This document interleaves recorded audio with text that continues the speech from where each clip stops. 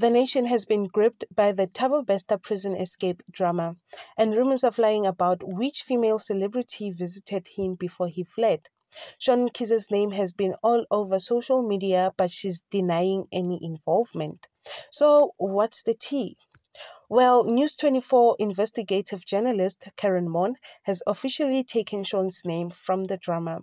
She set the record straight, saying that prison records don't list Shawn as having visited Bester in prison. Shawn Mkhize responded to all the Twitter buzz saying that her name has nothing to do with Thabo Bester.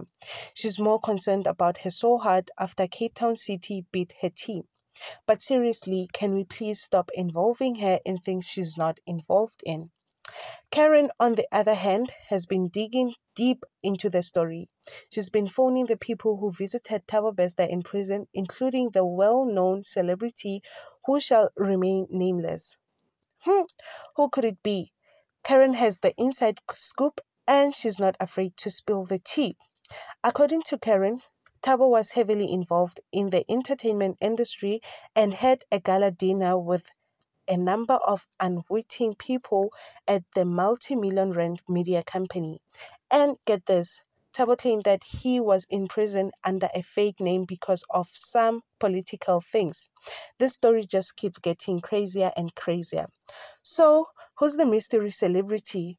We don't know. But one thing's for sure is it's not Shawn Mkhize. Let's see what Karen uncovers next. We'll keep you updated. Thanks for watching. If you enjoyed this video, please hit the like button and leave a comment below. And don't forget to subscribe to stay up to date on all the latest gossips from Mzansi. Until next time, this is Inside Buzz.